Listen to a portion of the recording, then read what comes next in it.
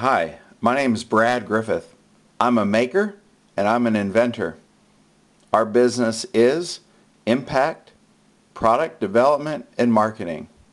Our primary focus is building STEAM for the STEM fields. And I'd just like to show you in a minute, after we get some business out of the way, just exactly what we're doing. 4 years ago, my son and I came up with the ability and the techniques to bend, mold, shape craft wood.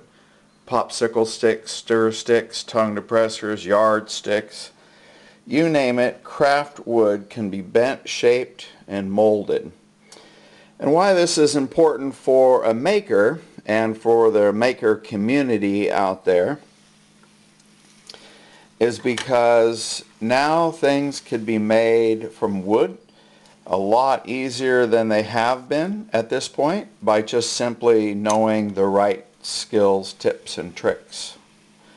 This truck here was made without power tools, and this is all craft sticks or craft wood. These are coffee stir sticks. These are tongue depressors. The craft aisle has lots of little different doodads and things, and wooden wheels as well, to add embellishments. Like right here, there's those are flat tags that you would find in the craft store. These are popsicle sticks. I'll show you some more technology about this, but this is this is veneer wrapped around a toothpick to create the hinges for the door. So why this is important, once again, it will allow makers, inventors, crafters, people who make prototype, and all sorts of high school, college, elementary, grade schools. Kids can work with wood now like never before.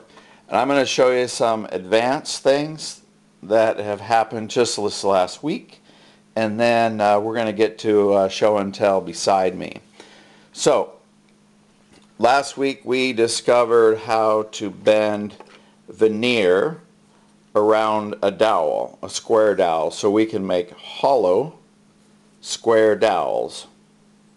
So now we wrapped, once we got this one wrapped, we're then able to wrap this one. Now we've got movement, so we use square, oblong, that one's a little tight. The smallest square is about 1/8 of an inch. So now when you're talking about makers, crafters, and inventors, now when I'm able to show you how to do this, which is our primary focus is on teaching STEM and STEAM skills for makers and inventors. Here is, this is a little larger than a 1/2 inch, let's say 5/8 by 1/4. And then this is a corner. So do we know all that there is to know about bending wood? I'm probably the one that knows the most about bending craft wood. We've got several websites that are solely for this purpose. It's a nice shot of the inside of a tree, which reminds me that this is about science, technology, engineering, art, and math. Much of what we are doing is about art. It is about science and technology. So here's an example of a box we made. And since we're the inventors of this, my son and I, we come up with all sorts of new terms. This is called skinning and ribbing. These are the ribs, and the veneer is the skin. So that's just the handle and some more round dowels with holes, obviously round, that we've made. And this one here is veneer, and it's got denim jean material sandwiched in the veneer to help support the veneer strength. Here's a popsicle stick. I call this a Sharpie pen bend. Sharpie pen bend. So here's another box that we're in the process of making. This is denim jean material and sandwiched between layers of veneer and shaped around a shape. This could be a box starting of a kaleidoscope, telescope. Typical woodworking when I was learning is about cutting, carving, chopping, and sanding and drilling, and that would be, let's say, you would say that's subtractive manufacturing, where the outcome is going to be, you know, you're going to throw away a lot of material. What we do is, I would say, it'd be additive manufacturing, where we are adding parts together to add and build the project. So the cutting and chopping from the big boy toys and shop tools and such aren't needed for our new craft. And up here we have it's only 3-car, but we have an 8-car freight train, and it fits on a Pinewood Derby track so that you can take it down the track and race it, and the kids have a lot of fun watching the train go down the track. And I'm going to show you this in a minute. So we do quite a bit with tree houses, robots. We do a lot with bridges. We do a lot with boats. This is an example, if I can reach, of a box we made. This is exterior ribbing and skinning, and just lots of parts that we've made. So a bunch of new things happening. We do a lot with flashlight holders, and this is why I'd really love to show the White House and the world what we're doing, because you can create all this from your dining room table, which is mostly where I do my stuff. This particular piece here is basswood, and we have learned how that we can bend it specifically and tell it where to bend.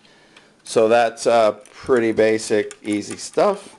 What we're set up for here on this table for the most part is producing our videos on teaching how to build the truck so other people can build it. Our tailgate. Once again, that's a piano hinge made from veneer wrapped around a toothpick. Oh, and we have an extendable tailgate or hitch that we're working on.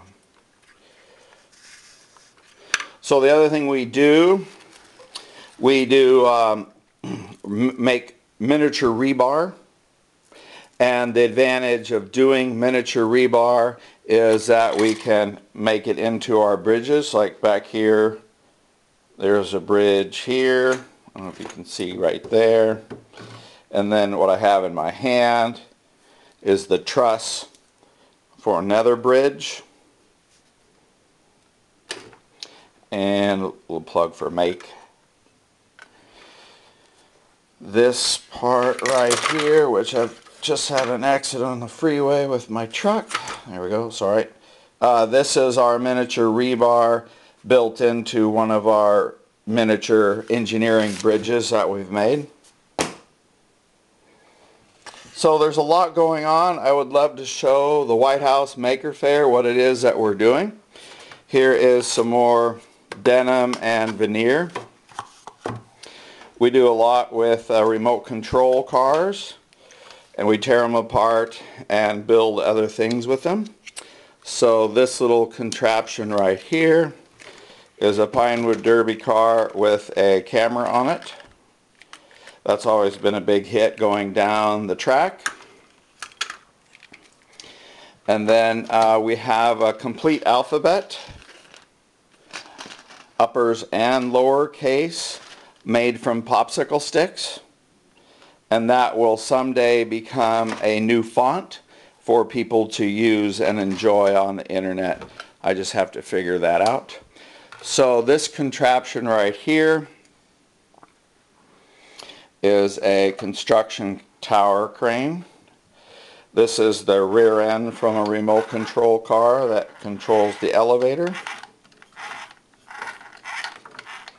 And this is the remote control part itself.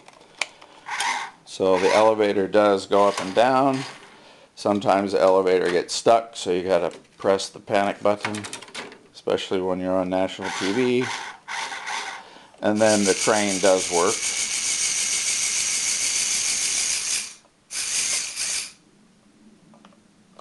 So I'd love a chance to show the White House and other people around the world what exactly we're doing, what we're inventing, why it's important.